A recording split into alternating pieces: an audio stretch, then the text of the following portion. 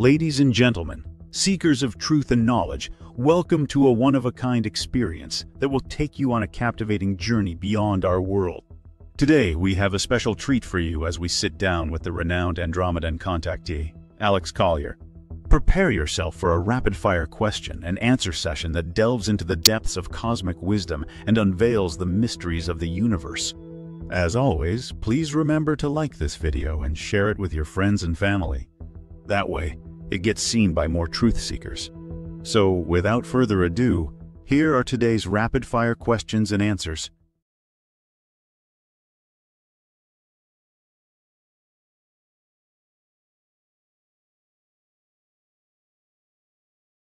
Are we still going to make it?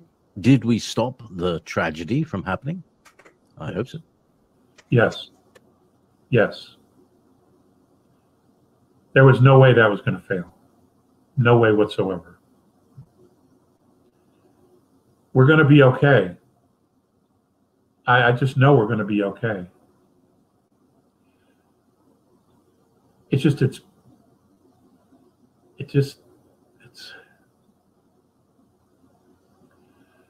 are some days it's like walking on glass, you know? And there's other days where there's a lot of anxiety because, you know, we're trying to make ends meet. We're all really good people stuck in a system that is corrupt and broken and has been for a very long time. And it's difficult to have the patience and sometimes the hope to wait for supposedly the fix to suddenly arrive, because we're not being told about what steps are actually being taken or in process for the fix, because we're in the middle of a war. And some things have to remain classified. Some actions have to remain elusive, because we're dealing with an enemy that's been entrenched for 1,000 years or more. And some of them are us, but they have detached and broken away from humanity on an emotional level a long time ago. They're basically pure assholes. And then you have the non-terrestrial component of this equation, where they've only looked at us as a commodity, as a resource, and have literally been feeding off of us for thousands of years. And that's a whole nother element, and that takes things to a whole new level. So when you combine all of that with the fact that you have, let's call them benevolence, and I include the white hats in that group, the benevolence moving forward, and as they move forward to eliminate this threat and remove this elements from the equation, and at the same time are trying to figure out how to wake up humanity without causing all of this fear and trauma in them equally. And I've talked about this years and years and years ago. That's where we're at. We are in this process right now of removing this horrible element, and at the same time awaken humanity to what has been going on, how they've been living, and at the same time try to figure out how do we empower these people to take back their sovereignty and their freedom,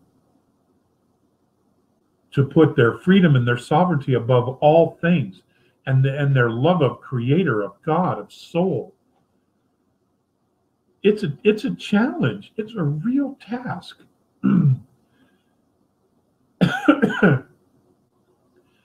You know, and there's been moments where I've thought, well, maybe they waited too long to make this move. But I am reminded that we have come back in time to right a terrible wrong. When I remember that fact, it puts me back on course. It puts me back into that space. We're going to be okay. Because these civilizations that are here helping us, and the white hats, the human, the Terran element of this program, they're incredibly resourceful. They're extremely smart. They have had a lot of time to put this together. They know the enemy far better than we do. In many cases, they've worked with them. And the alliance, the non-terrestrial benevolent alliance, these are civilizations that are millions and millions and millions of years old. They've seen some shit, and they know some shit. They know what they're doing. They are successful. They are extremely successful. And they've got our back. We're going to be okay. We are. We're just going to be okay. It's just really hard because we're in the weeds. We don't know exactly what's going on. It's a tough spot to be in. It really is. But the one thing you can all do is work on yourself, right? You can work on yourself. You can take this time to work on yourself. That's a genuine investment, isn't it? Of course it is.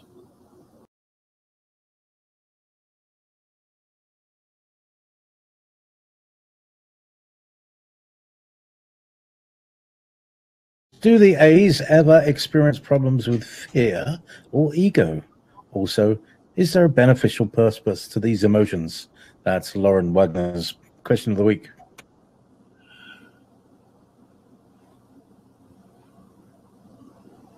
You know, I was always of the impression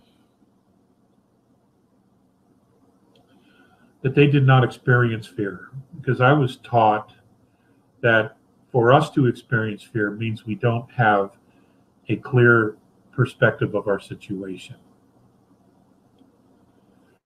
But I did experience a situation where the first time I went on board the mothership, and there were children there, they did move away from me. And it bothered me more than it did them. And it wasn't that they experienced fear, I was told later, but it was more about I was so strange to them that they moved away in order to get a different perspective or to observe me from a bit of a distance, as opposed to getting right up on top of me. And then I was told by Morine specifically that they had been teaching them about our race. So, but no, I've never seen fear in them at all. Ever. But I don't know everything about their culture. You know, I don't.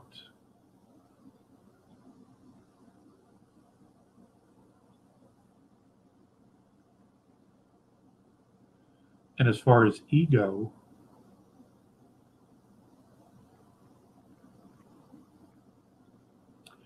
you know, that's a whole nother conversation, in the sense that they are truly self-confident in who they are. They know who they are.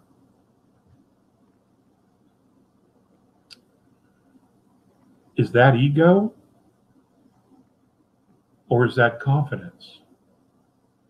Or is ego not confidence, but the fact that someone perceives themselves as better than others?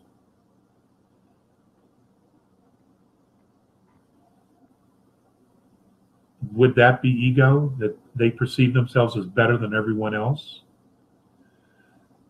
Now, if we were to go by that definition, no, the A's are not like that at all. Not at all. That is not who they are. That would be some ET races that are here. That certainly would be politicians. that absolutely is Fauci and Bill Gates.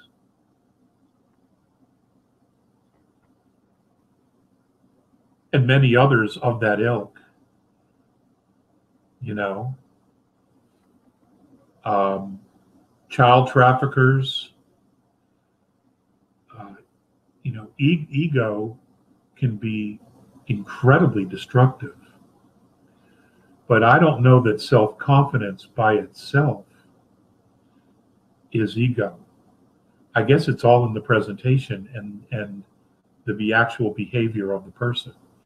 You know, it's one thing to be totally confident in what you know, and not be belligerent, but just to be comfortable stating your place, where ego is quite the opposite.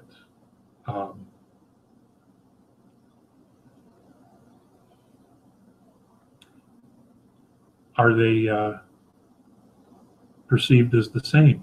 I think in some circles they probably would be. You know, that's a tough one. That's really a tough one, because we've had all these other people tell us what it is and what it isn't. You know, are we thinking for ourselves?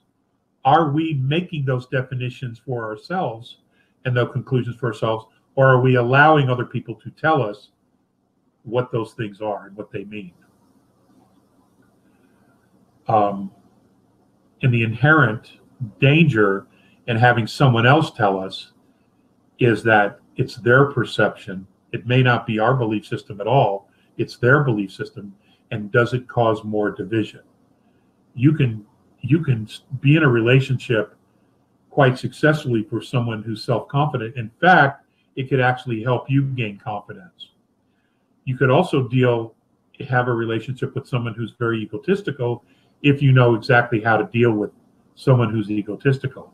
It doesn't mean that you cannot be successful in moving around people who are like that and still being successful and fulfilling your purpose. You know, it's welcome to Earth, right?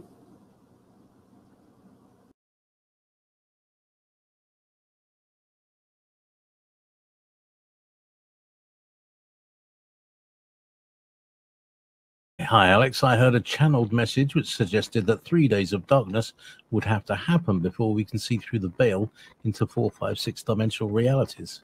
It was suggested that the good ETs would have to stop Earth's planetary rotation for 3 days, where we would finally see up through the higher dimensions, and then the rotation would be reversed. It's also just suggested they would have to replace our moon, which I know the A's suggested many years ago. What are your thoughts? This is from RGF. RGF. I see you were negotiating to have people vote for your question.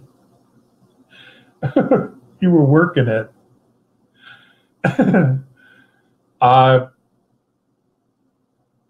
Any and all things are possible. Do I know for a fact that that has to happen? No, I do not. Will that be what happens? It's possible. It's possible that they choose to do that. But we don't know for sure. I don't know for sure. Is it necessary to fulfill everything that's in the Bible to still get the exact same conclusion? No, I don't think so either. But we'll see.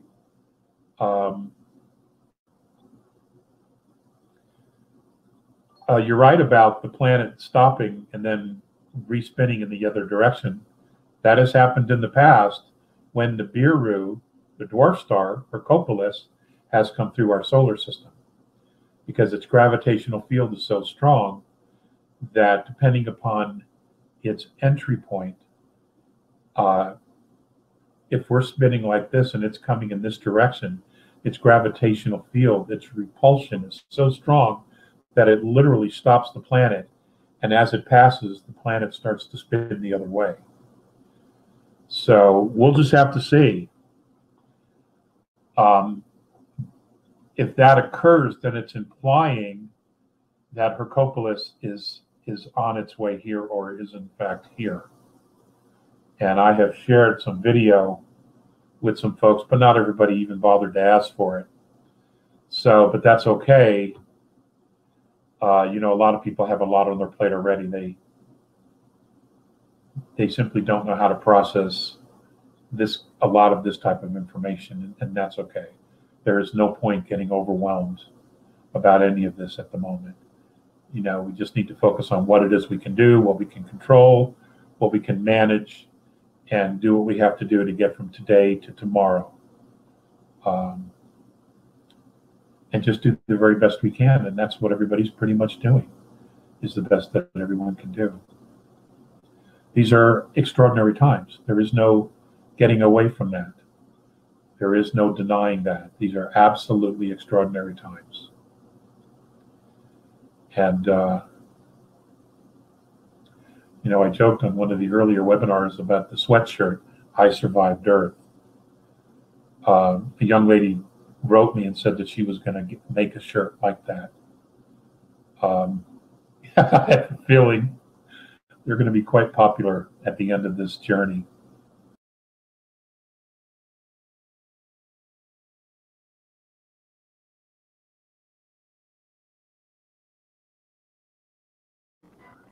Hi, Alex. Do you think the Andromedans will be in touch soon?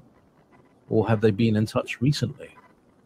Are they able to pick up on you wanting or needing to ask them something? Now seems like a good time for an update on where they see things heading for us. Thanks. That's again from Jane. Oh, by the way, am I fuzzy or am I clear? Are you asking that, or is Jane asking me that? If you're fuzzy, I'm asking if my microphone is fuzzy or clear. You're clear. That's good. I'll stay clear. And so now on to Andromedans. Will they be in touch soon? Jane, I'm not going to answer that question. I have a reason for it. But they're well aware of what's going on. We're in very good hands. And I mean that sincerely. We are in very, very good hands. And there are many hands that are here, which is why I say that, you know, we're gonna get through this. Humanity is going to get through this, and we are going to be how do I put this? We are going to be acknowledged by the entire galaxy for the journey that we've been on. And that is no small deal. That is no small deal.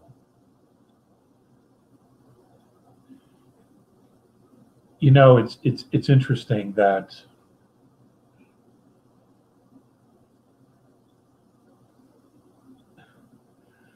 how they see us is completely different than how any of us see ourselves down here. And I have to admit that there have been things that the A's have said to me about humanity that have made me blush, because I was simply surprised at the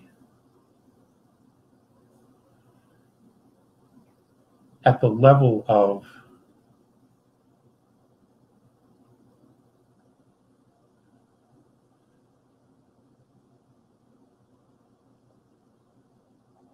courage that they see us having, the depth of commitment and love, and how deeply we have suffered here under this matrix of reptilian mind control.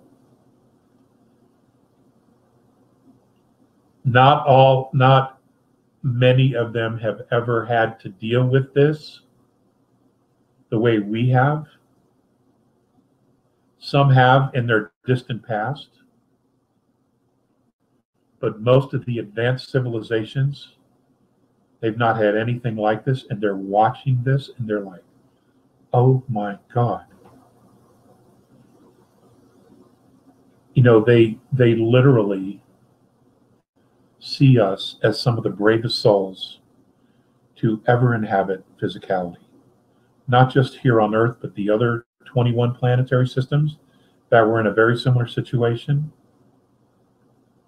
Some with the exact same beings. They're taken aback at the level of strength that we have to endear and endure living lifetimes after lifetimes under this type of tyranny. And at the same time, continue to bear children, to raise families, to dare to love one another, to care for each other, that when things are at their worst, we come together no matter what, to help each other. And in some instances, they're even very, very surprised at the level of brutality that we still show towards one another. So in many respects, we are a major contradiction.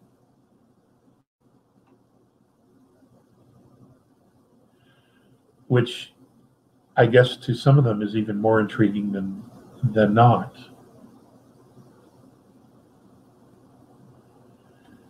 We'll know soon enough. We will know soon enough. It is more than likely that Project Bluebeam is going to be used.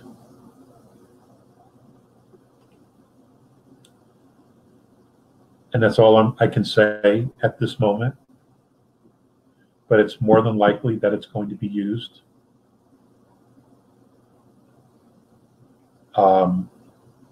Because that's the last trick they have in their bag of bullshit.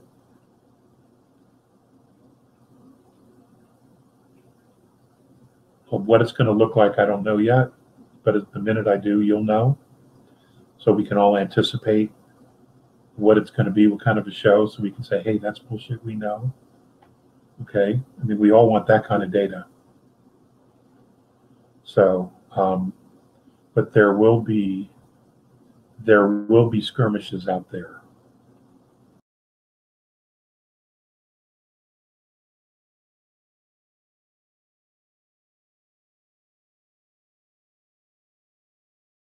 Hi, Alex. What is the relationship between the Archons and the Reptilian and Orion groups? Oh, partners in crime. They're partners in crime. You know, they don't necessarily get along or trust each other, but they all have the same mindset. And they've all been forced together at this particular point because they're all being attacked by benevolent races who are absolutely done with all their bullshit.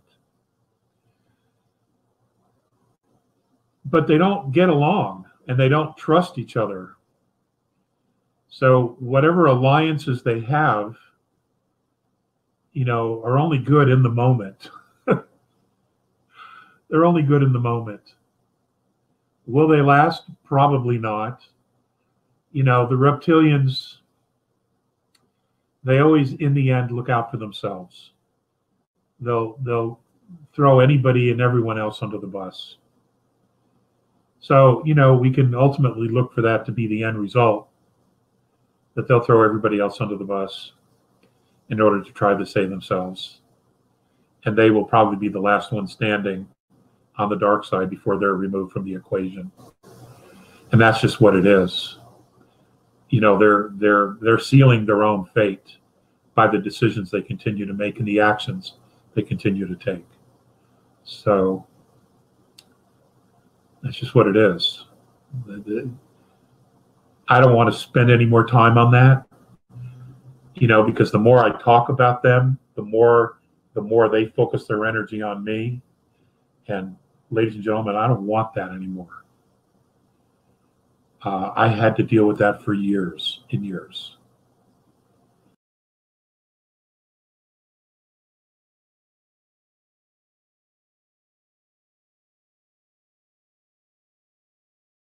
What is the anticipated event that is going to occur, and is this something that we can prepare for?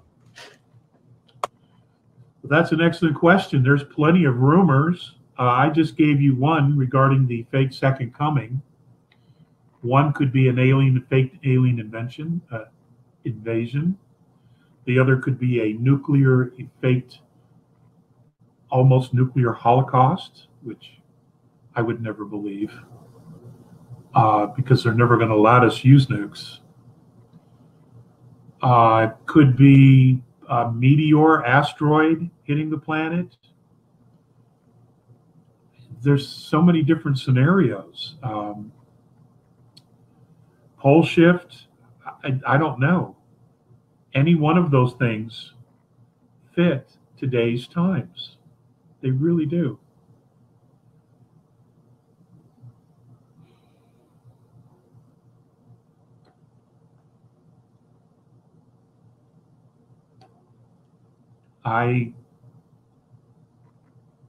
Carol K., I don't know.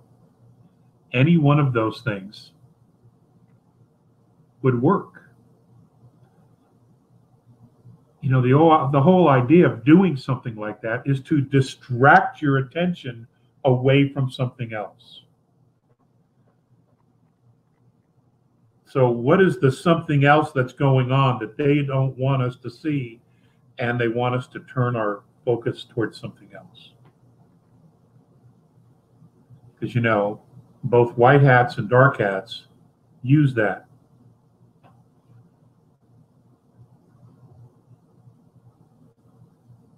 They both use that.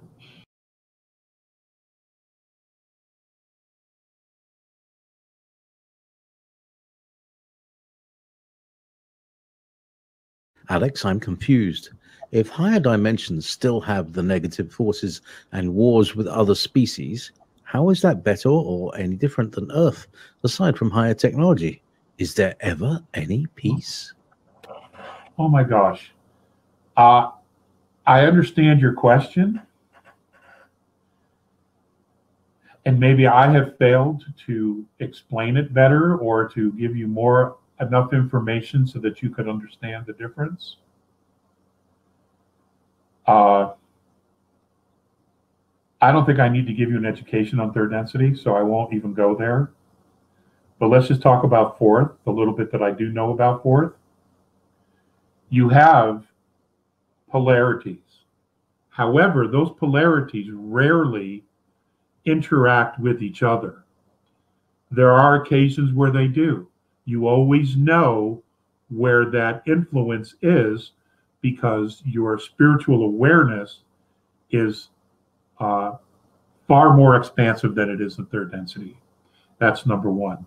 Number two, your conscious awareness of yourself and your spiritual place in the universe is tenfold as it is here on third density as well. So you are far more aware, and you are aware enough to remove yourself from situations that may or may not occur. Three, you have a completely different structural body type. You're talking three, four strands of DNA. Therefore, you have a longer life. The frequencies are completely different. Fourth density, I think, is 100 and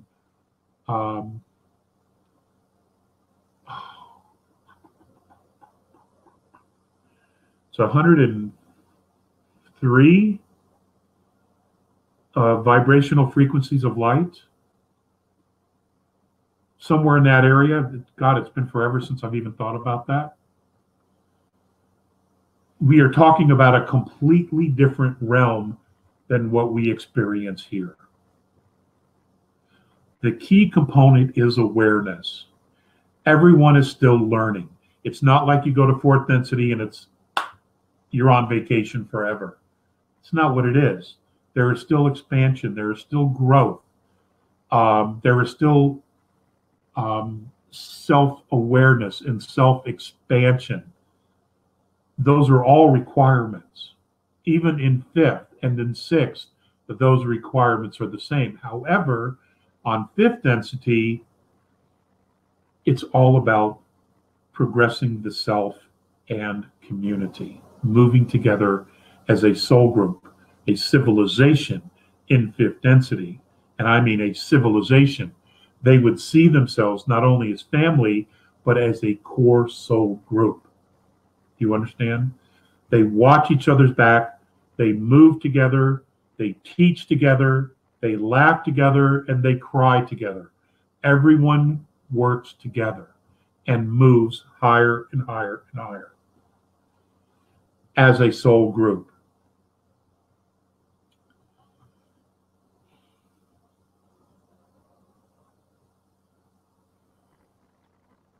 In other words, you're in separate bodies, but there's no separation.